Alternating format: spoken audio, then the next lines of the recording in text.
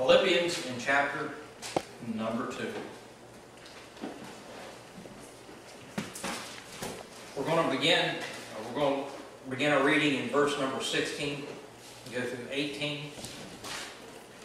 Philippians 2:16, the Bible says, holding forth the word of life, that I may rejoice in the day of Christ, that I have not run in vain, neither labored in vain. Yea, if I be offered upon the sacrifice of service of your faith, I joy and rejoice with you all. For the same cause also do ye joy and rejoice with me. Let's pray. Dear Heavenly Father, I pray as we come to this, your message this morning, dear God, that you would give me clarity of thought and mind as I preach. I pray that you've set me aside, fill me full of your Spirit, give me unction and power from on high. May each and every person here be able to open their heart and mind up to your word, dear God, and to be able to learn some things about what your Bible says, dear God, and help us to have a new focus about our Christian life and our Christian walk, that we can go out with joy and joy unspeakable. Dear God, I pray that you just bless in all that's going to be said and done here this morning. For it's in Christ's name we pray. And amen. Amen. One of the things you find missing most times in the people of God is joy. We are to enjoy the things of God. Now listen, I know that we have problems, we have trials and different things that we go through. But depending on how you look at those things will depend on how your Christian walk is going to go, whether you're going to have joy or not in your Christian walk. A Christian should have the joy of Christ, by the way, he said he would give us, at all times in our life. But too often sinfulness has robbed us of our joy that we should have. Disobedience robs us of the joy we should enjoy in Christ. Now, if we think about what Paul has just said to the church of Philippi in these verses, and consider the fact that, listen, he doesn't know exactly what's going to happen in his life. In verse 23, if you look at it, it says, him therefore I hope to send presently, so soon as I shall see how it will go with me. In other words, he's saying, I don't know how things are going to go with me. He's in prison. He's in Rome. He's coming down to the end of his life. But he doesn't know how things are going in his life. And considering that he doesn't know how things are going to go in his life, reconsider what we read as far as our text, holding forth the word of life, that I may rejoice in the day of Christ. That I have not run in vain, neither labored in vain. Yea, and if I be offered upon the sacrifice and service of your faith, he says, I joy. Listen, he's in prison, and he still has joy. And rejoice with you all. He's not sitting back having a pity party. Oh, woe is me. He's rejoicing in what's going on with the people of God outside of his area.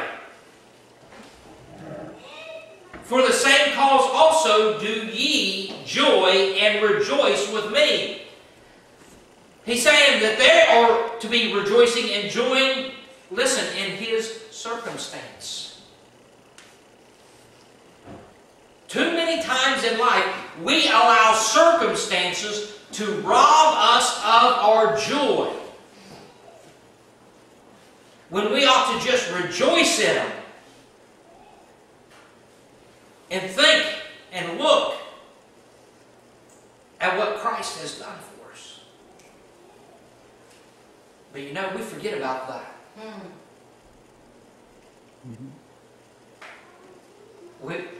We are, if I could say it this way, we're very nearsighted. we can't see beyond what's right in front of our face. And we don't think about what's beyond the front of our face. You see, even Paul, through his trials, rejoiced, as did the Old Testament characters or prophets rejoice. Habakkuk 3, verse 17 and 18, listen to what the Bible says. Although the fig tree shall not blossom. Now the fig tree is a type of Israel. He's saying you're not going to blossom now. Neither shall fruit be in the vines. The labor of the olive shall fail. The field shall yield no meat. The flock shall be cut off from the fold. And there shall be no herd in the stalls. Not very encouraging, huh? Sounds like a very discouraging statement. But notice verse 18. He says, yet I will rejoice in the Lord. I will joy in the God of my salvation. Sort of sounds like what Paul's talking about. Even in the worst circumstances possible, I'm going to rejoice in the Lord of my salvation. I will joy in the God of my salvation. All through the Bible we find God's will concerning joy, rejoicing, and happiness, and the results of these. In Nehemiah 8 verse 10, the Bible says, then he said unto them, go your way, eat the fat and drink the sweet, and send portions unto them for whom nothing is prepared, for the day is holy unto our Lord. Neither be ye sorry, for the joy of the Lord is your strength. Amen. It's our strength. Are you going around feeling spiritually weak? How's your joy? How's your joy in the Lord? According to the Bible, it is our strength. Maybe we ought to change our sour face into a joyful face. Amen. And we could rejoice through our circumstances. Proverbs chapter 15, verse number 13, the Bible says, a merry heart maketh a cheerful countenance, but a sorrow of heart, the spirit is broken. Proverbs 17, verse 22, a merry heart doeth good like a medicine, Amen. but a broken spirit drieth the bones. Yes. Ecclesiastes 9 and verse number 7, the Bible says, go thy way, eat thy bread with joy, and drink thy wine with a merry heart, for God now accepteth thy works. There's correlation between joy and your walk with God. A joy in things that you receive. Blessings in your life. I think we get the picture just a little bit of what joy and how we're to be in our Christian walk. But you know, too many times people endure the Christian life. People endure church. People endure, you're not going to like this one, the tithe. People endure things. But you know, everything we do for Christ should be with joy. The Bible says, the Lord loveth a cheerful giver. Have you ever thought the opposite of that verse? Not somebody's holding it back.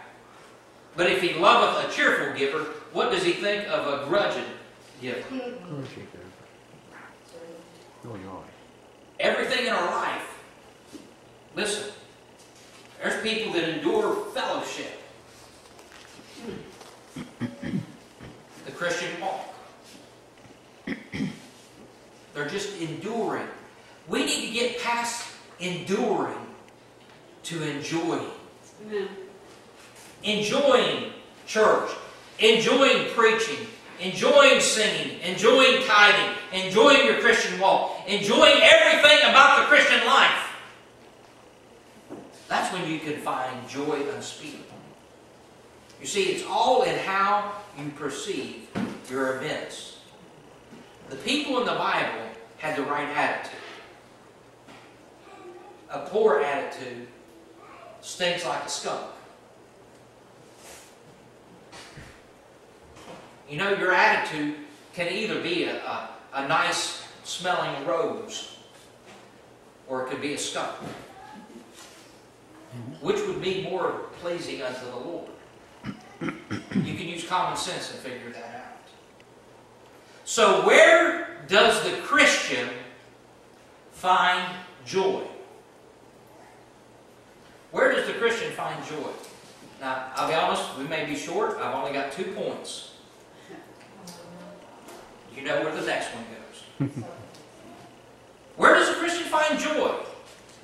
The first thing, the Christian finds joy in salvation. In Luke chapter 10, verse number 20, notwithstanding in this rejoice not, that the spirits are subject unto you, but rather rejoice because your names are written in heaven. Amen. Listen, we ought to have, if nothing else in this world as a child of God, we ought to have joy because our names are written in heaven. Amen. Man, the things that are coming about, you look at the world, you look at the things of the world, and Israel, and Islam, and everything that's going on in the Middle East, you look at those things, and you can't help but think the end of time is very near. Israel's close to eliminating the ultra-Orthodox Jew, or trying to restrict them from spending their time in their college and different things, and their time in prayer.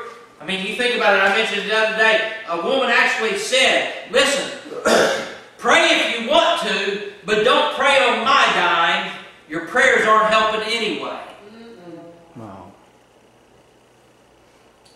A Jew said that about the ultra-Orthodox Jews. Because they're trying to get the ultra-Orthodox, which is, in a layman's term, they're not Levites by birth, but they're acting as the Levites should be doing. They're the people that is praying to God. They're the people that is attending to God in Israel. And the nation as a whole say, we don't want you doing that anymore. We want you going to war with us. We want you working and supporting yourself. Remember the Old Testament, the 11 tribes supported the Levites. And right now, Israel, the whole, is supporting the ultra-Orthodox. So they can study and spend their time in prayer and everything, and doing the things of God. And they're saying, we don't want you doing that anymore. You come and do with us. Support your own self. Listen. All those things, to me, if they're doing away with it, listen, Israel's cutting its last link with God. Yeah. If they do that, could the rapture be closer than what we thought? That's right. Or what we think? Oh yeah, we get up in the morning and we say, oh Lord Jesus, are you coming? But do we live like we really believe it? It's easy to say, hey, God can come tonight. But do you really think that way? You see, we should have joy in our salvation. We should rejoice in the fact, if nothing else, we skipped the tribulation. Praise God. Amen. I know there's all mid-tribbers and no-trib people, or all-trib people. Listen, if they want to stay here and go through it, more power to them. You know, I wish Christ, I know He's not going to do this. I know He can't change. The Bible says all the Christians are going to be taken out in the moment, twinkling of an eye. We're all going to meet Him in the cloud. We all know that. Good thing I'm not God.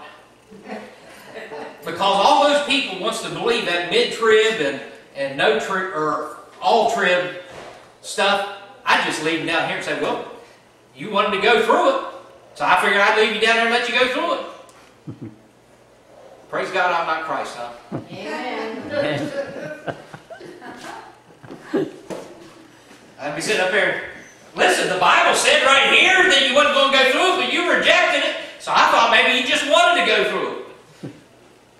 But no, man, we ought to rejoice in that. Rejoice in the God of our salvation. Christian joy is also found in the Savior in 1 Peter 1:8. The Bible says, whom having not seen ye love, in whom though now ye see him not, yet believing, ye rejoice with joy unspeakable and full of glory. Not just in our salvation, but in the God of our salvation. Listen, to think about a Savior who stepped off the throne of glory, made himself of no reputation, took upon himself the form of a man, that he could come to this earth and to live and to die and to rise again for you and I. Yes. Who goes back to heaven to prepare a place for us. Amen. Amen. Who's there interceding for us every single day, and sometimes every moment of the day. Amen. Good night.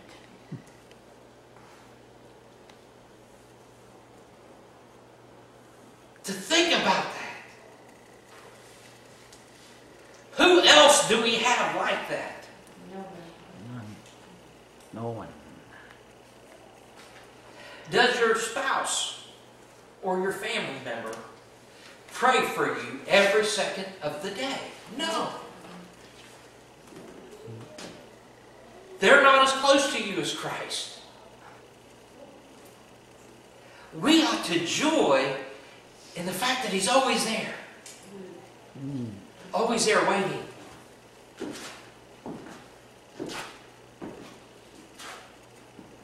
The Christ of our salvation. Christian joy is found in, and listen, in security. I mean, you think about it. Romans 8:38-39 says, for I am persuaded that neither death, nor life, nor angels, nor principalities, nor powers, nor things present, nor things to come, nor height, nor depth, nor any other creature is able to separate us from the love of God which is in Christ Jesus our Lord. Amen. Nothing can separate us from Christ. I can't imagine these Arminian people going around thinking that you can lose your salvation. What joy is in that? No. How can you have the joy of Christ worrying about, did I lose it today? Did I forget to ask forgiveness for something? And that's what they believe. You talk to them, you find someone that's serious about it. Ask them, if you got mad at me and said awful things to me, turned around and walked out and got hit by a car, and never got that thing right, would you die and go to hell? Yes, they would say. I've had many of them tell me that. Man, I talked to a man, it's been a couple years ago, here in West, who had a child who had gotten away from God. And he's all concerned. Not about his own salvation, but because they had made a profession of faith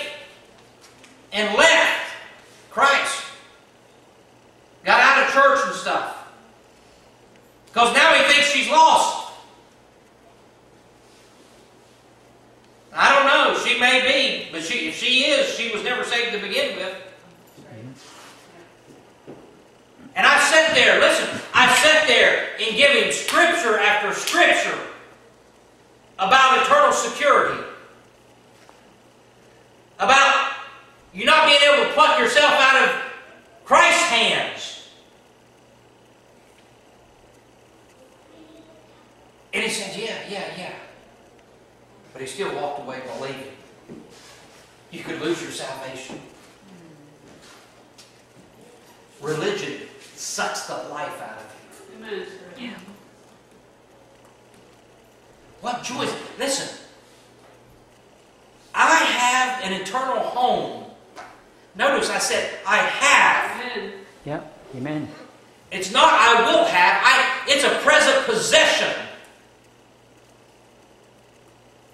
It's a deed that no bank can come back and foreclose on.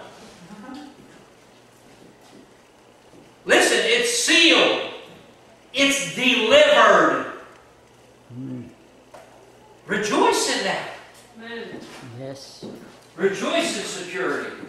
Christian joy is also found in the sanctuary. Psalm 42 and verse 4, it says, when I remember these things, I pour out my soul in me. For I had gone with the multitude. I went with them to the house of God with the voices of joy and praise. With a multitude that kept holy day.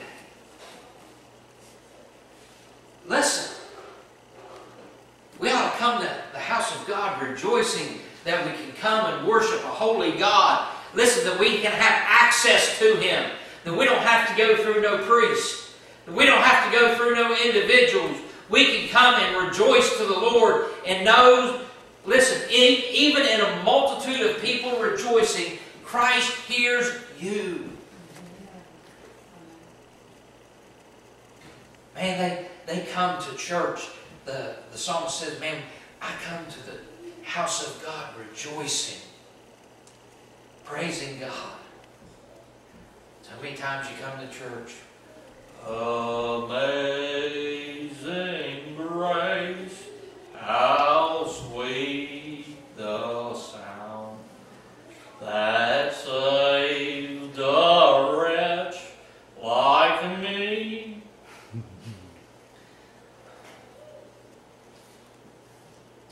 You know it's true. Did. Where's your joy? I mean, it ought to be amazing grace, how sweet the sound that saved a wretch like me. I can't hit those high notes, sorry. Doesn't matter. You're joyful. Amen. The Bible says, make a joyful noise unto the Lord. It didn't say a pretty Amen. noise. Because if it said a pretty noise, no one can sing. Amen? Amen. Our joy should be found in the sanctuary. Our joy is found in the Scriptures. Amen. Nehemiah 8, verse number 12, the Bible says, and all the people went their way to eat and drink, and to send portions, and to make a great mirth, because they had understood the words that were declared unto them. That word mirth, it means more than just joy and rejoicing. It means with noise. In other words, there is rejoicing with enthusiasm. It goes beyond just the joy of it. And Nehemiah says, listen, they went to make not just a mirth, not rejoicing with enthusiasm, but great rejoicing with enthusiasm. Because they understood the words that was declared unto them. Man, when you get into the Bible, I'm talking when you dig into it, not just to sit down, okay, I'm going to read my chapter today and be done. But when you envelop yourself into the Word of God. Praying, asking God, show me something. Give me something today. And then God answers that prayer. Gives you exactly what you was wanting. And you see it and you're like, wow, I didn't ever seen that before. Praise God. Listen, there ought to be great mirth in that. Great rejoicing with enthusiasm. Because God is faithful. God is true. I mean, Marie Paul ought to be ready to dance a jig here. She got up this morning asking God. She told on herself before Sunday school, asking God, God, show me my joy. Show me where I need it. And I'm sitting here laughing. Because the sermon this morning is on Christian joy. You get up and you ask for it and God gives it to you. You ought to rejoice with great joy in that. Amen. Amen. Listen, I hadn't talked to her in a couple of days. But that's the God we serve. Yes. God knew what she was wanting this morning before she ever asked for it. Amen. Yes. And answered it. It's true. Listen, when you get up and you dive into the Word of God, searching for something, God knows before you start your search what you're wanting, and when He shows it to you, listen, He takes great joy in showing to someone who sincerely wants to know.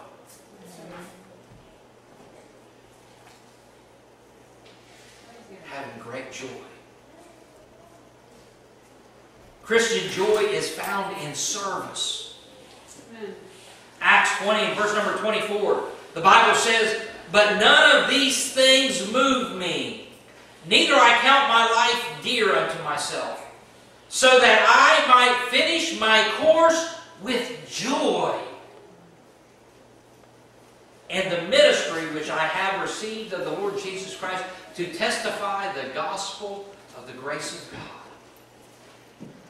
Paul says, listen, my service, it doesn't matter what entails my service. He says, none of these things move me.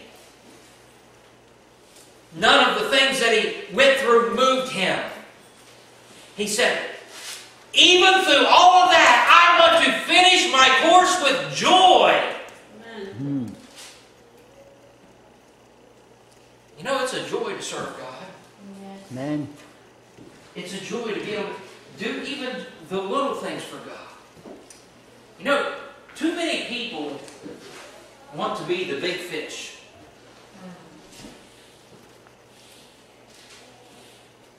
They come into the pond, clean the bathrooms, sweep the floor. Pastor, isn't there something more I can do? Can I teach? Can I be out in front?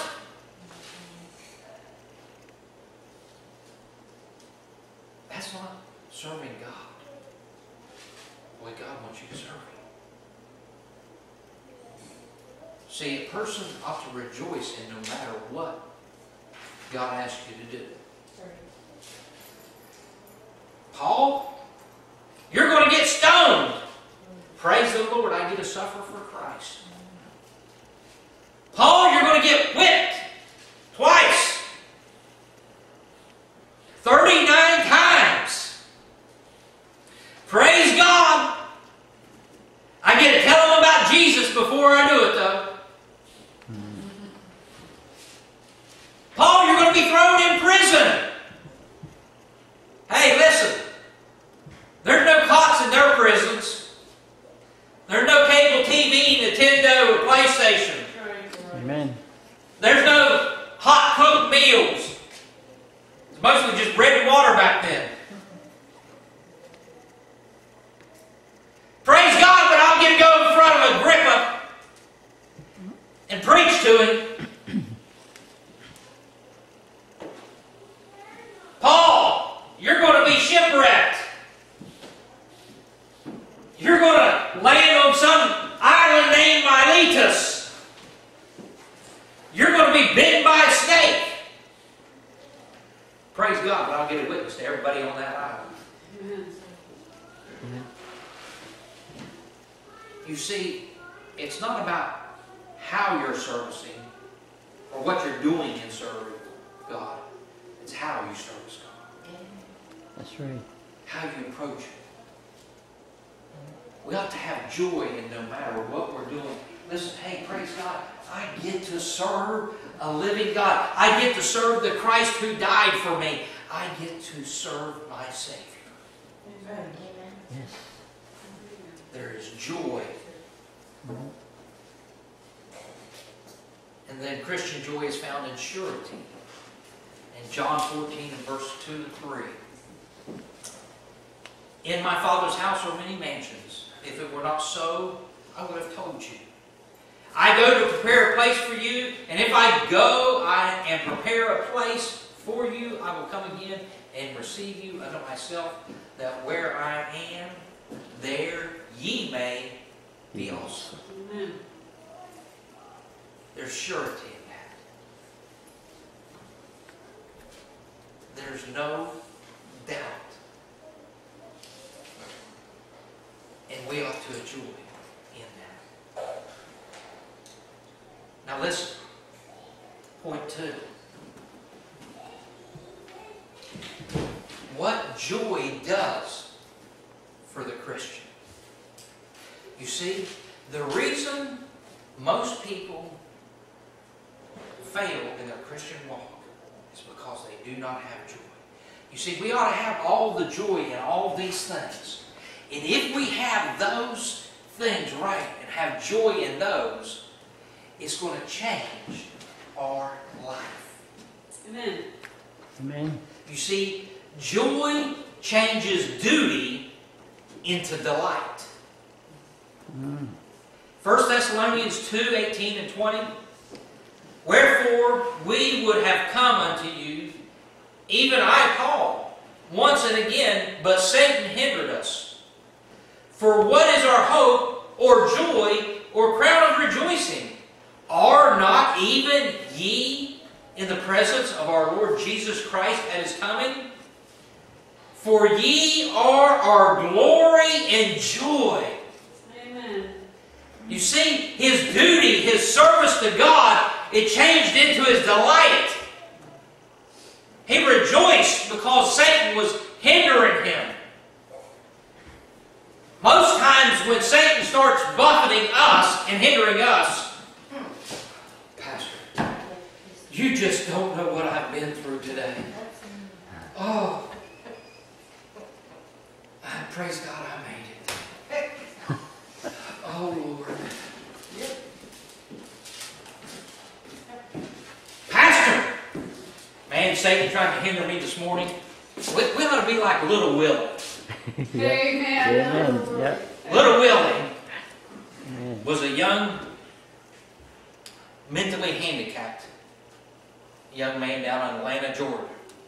He got saved, or no, he got invited to come to church on the church bus. And he promised the bus driver he was going to be there without fail. And I forget the brother's name, but he had pulled up to the little Willie's house, started honking the horn of the bus. No Willie. No Willie. Just directly, he's about to put it in gear, take off. And he said, behind the house come little Willie, running full steam. And he ran and jumped up on the bus, and he said he had to quickly throw the door open because he'd already slapped through the door. Got up on the bus and started hollering out this gentleman's name, brother, whatever. He said, you know what happened to me this morning? He said, no, Willie, what happened to you this morning? He said, when I got up, you know who was sitting at the end of my bed? He said, no, Willie, who was sitting at the end of your bed? He said, Satan was sitting at the end of my bed. And he said, you know what he told me? He said, no, Willie, what did he tell you? He said, Satan said, Willie, you're not going to church this morning. And he said, you know what I told him? He said, no, Willie, what did you tell him? Or what I did? He said, no, Willie, what did you do? He said, I waited till he turned his head and I jumped out the window. That's what I did. Hey, what we need to do when Satan comes and attacks us, we need to wait until he turns his head and jump out the window. Amen. joy.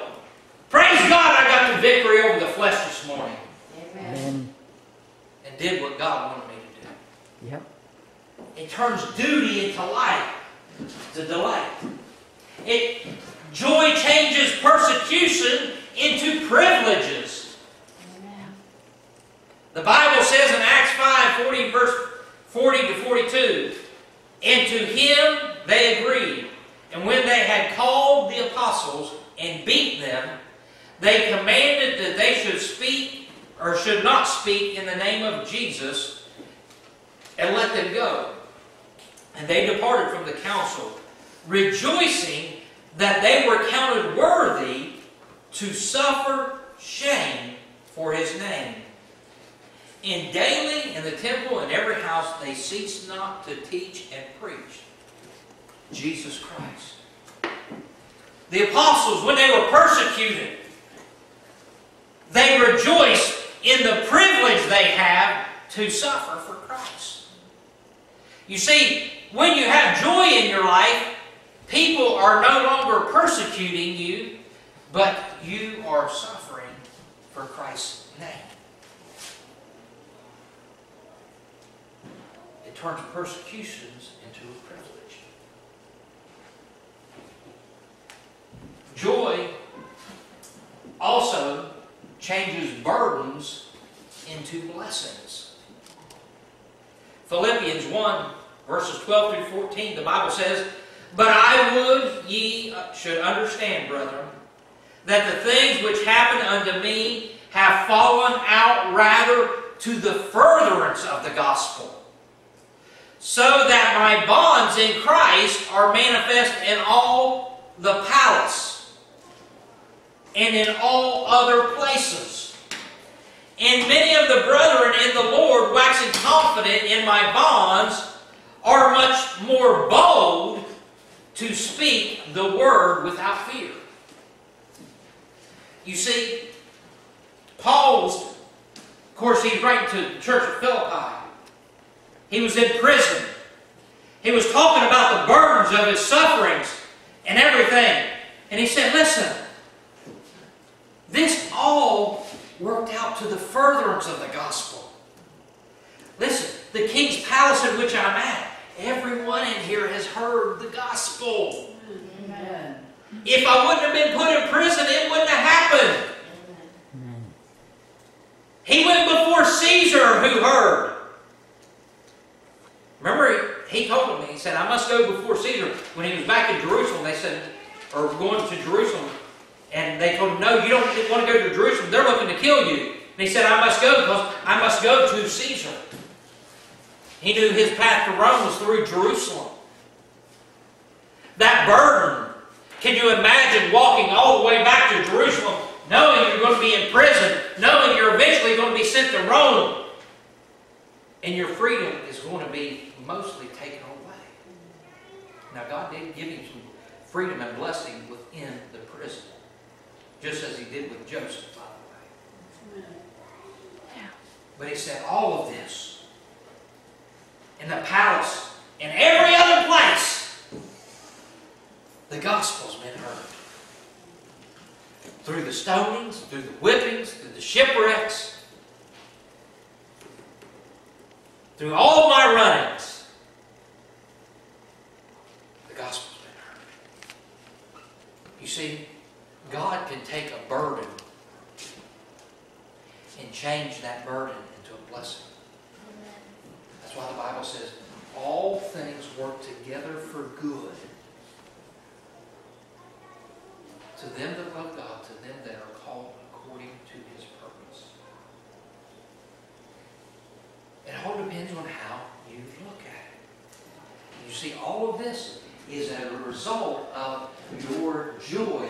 See, your joy takes your duty and turns it into delight, your persecution into privilege, your burdens into blessing, and it also takes your trials and turns them into triumphs. Amen.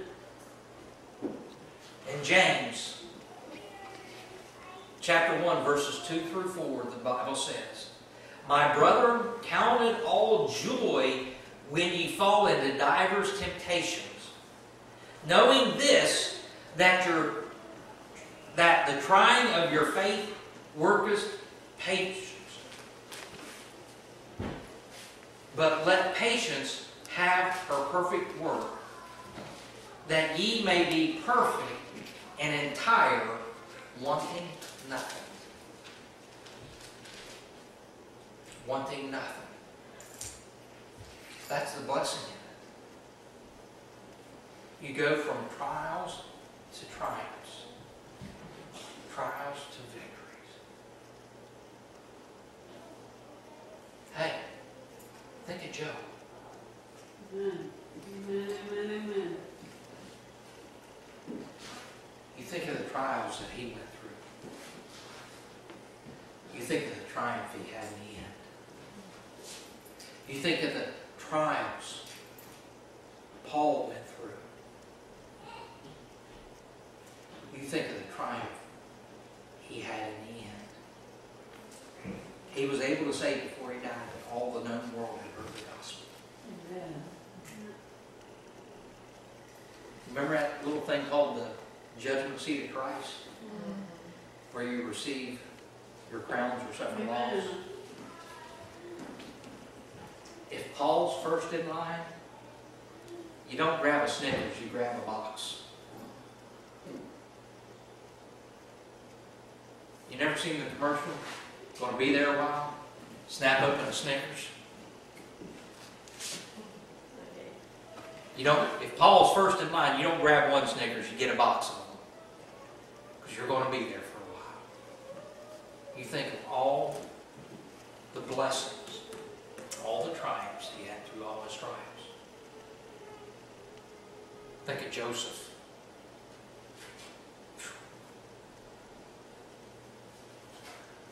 Joseph, what dreams have you had? Oh man, I dreamed that all my brothers paid homage unto me. I guess God's wanting me to be in some type of leadership role over them. Had another dream. The sun and the moon and 11 stars made obeisance to me.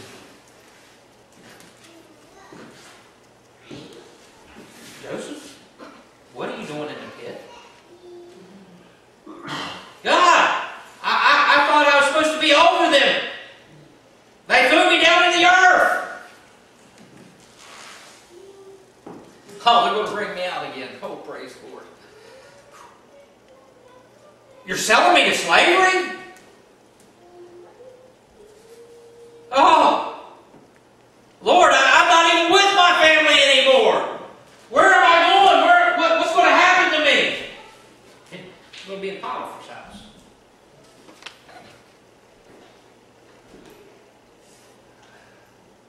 Well, God, I'm just going to follow you. Rises to a little prominence in Potiphar's house.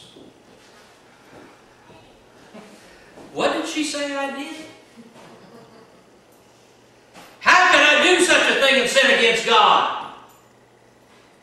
You're going to send me where? I'm innocent. Prison? Are you for real? No, we got to have a little today's language.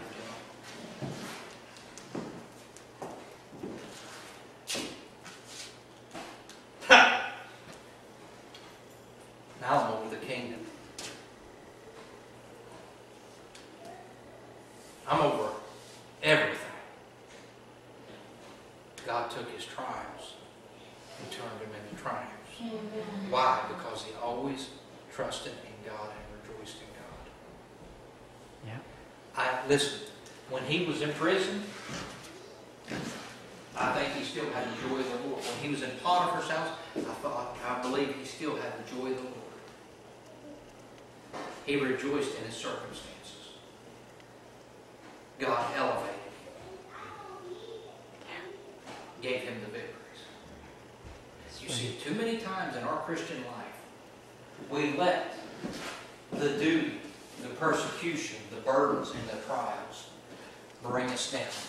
Why? Because we do not joy in God the way we should. We don't rejoice in our salvation. We don't joy in our Savior. We don't joy in our service. We don't joy in our situations.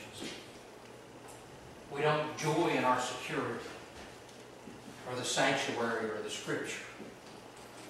And because we're not rejoicing in those areas, when the duty and persecution, burdens and trials come, we fall flat on our faces.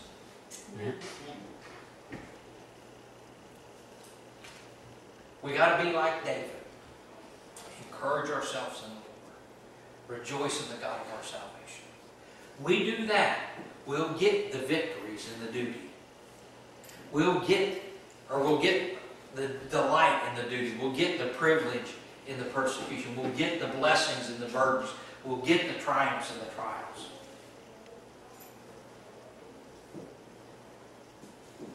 What do you want in your Christian life? The Bible's clear. Christ has left us His joy. But do we really want it? Amen. I'm not talking lip service. Do we really want it? The Christian's joy. Let's pray. Dear Heavenly Father, we thank you for this day. We thank you for your word and what it does in our life, dear God. And I pray, dear God, that you would just take these few words this morning and burn it into our hearts. Help us to be able to rejoice in you in all things. Help us to glory in you. Dear God, I pray as we come to this time of invitation that we'd be able to look at ourselves honestly. And dear God, make decisions that will affect the rest of our lives. For it's in Christ's name we pray. Every head bowed, every eye closed, no one looking around.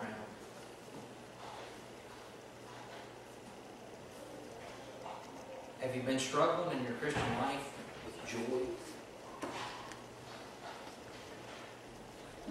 Things seem to be burdening you down and dragging you down. Maybe you just need to rediscover the joy in your salvation, in your Savior, in your security, in the sanctuary and in the Scriptures, and in service to God. Rediscover the purpose of your Christian life.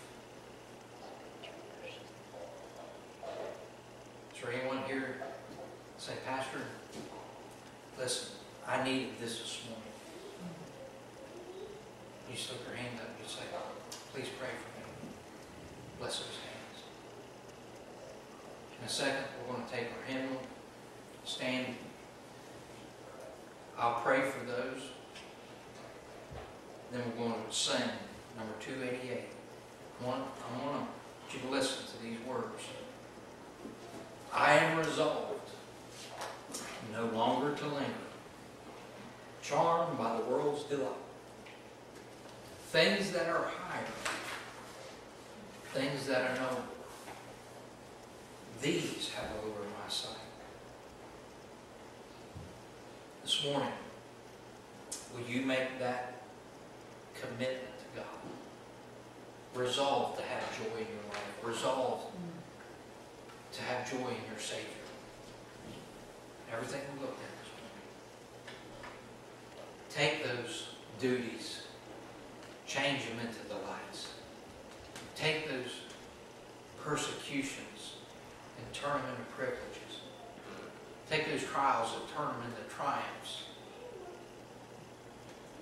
And turn your Christian life around.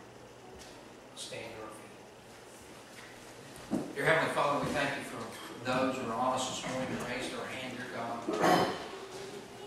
I pray that by that acknowledgement that you would begin to work in their heart and life. May each and every person really search their heart and see the joy that we can have in Christ Jesus.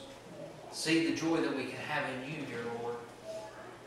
Dear Lord, help us to be able to push forward from this time and to make a great difference, not only in our individual lives, but in the lives of those around us.